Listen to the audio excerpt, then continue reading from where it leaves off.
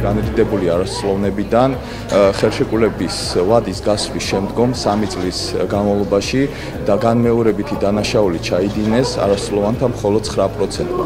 აქედან გამომდინარე, ცალსახად შეგვიძლია ვთქვათ, რომ ეს პროგრამა არის ძალიან წარმატებული და შესაძლებლობას აძლევს არასრულოვნებს, რომ სისხლისამართლებრივი დევნის გარეშე მოხდეს მათი რესოციალიზაცია.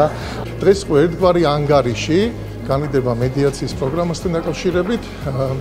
უნდა ითქვას, რომ ევროკავშირის მასშტაბით ჩვენ გვაქვს ერთ-ერთი თუ პირველი არა საუკეთესო შედეგები ამ კუთხით. მიუხედავად პანდემიური შეზღუდვებისა, ჩვენ გადავედით დისტანციურ მედიაციის პროექტზე, რომელმაც ძალიან კარგი შედეგები გვაჩვენა და ვფიქრობთ, რომ ჰიბრიდულ მოდელს დავგეგმავთ და ამ პროცესს გავაგრძელებთ.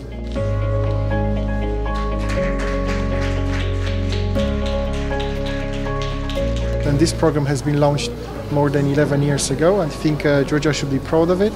A lot of young people have been diverted towards other programs.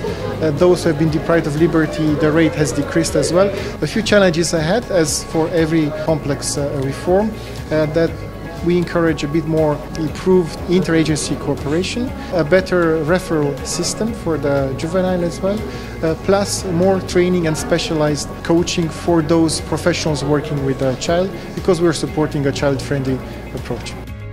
A child may commit a mistake, but we have to give the child another chance to have a better start in life.